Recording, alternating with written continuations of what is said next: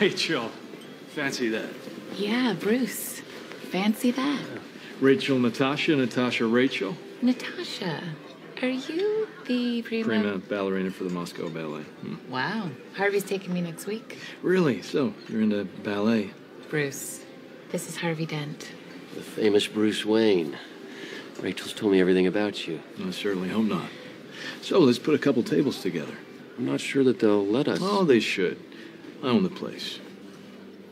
How could you want to raise children in a city like this? Well, I was raised here. I turned out okay. Is Wayne Manor in the city limits? The Palisades? Sure. You know, as our new DA, you might want to figure out where your jurisdiction ends. I'm talking about the kind of city that idolizes a masked vigilante. Gotham City is proud of an ordinary citizen standing up for what's right. Gotham needs heroes like you, elected officials, not a man who thinks he is above the law. Exactly. Who appointed the Batman? We did. All of us who stood by and let scum take control of our city. But this is a democracy, Harvey. When their enemies were at the gates, the Romans would suspend democracy and appoint one man to protect the city. And it wasn't considered an honor, it was considered a public service. Harvey, the last man that they appointed to protect the Republic was named Caesar, and he never gave up his power. Okay, fine. You either die a hero, or you live long enough to see yourself become the villain.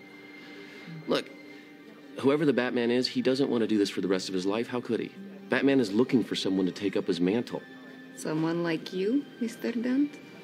Maybe. If I'm up to it. What if Harvey Dent is the Caped Crusader?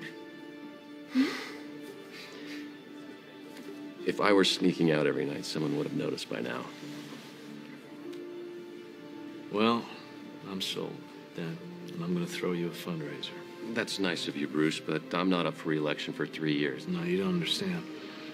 One fundraiser with my pals.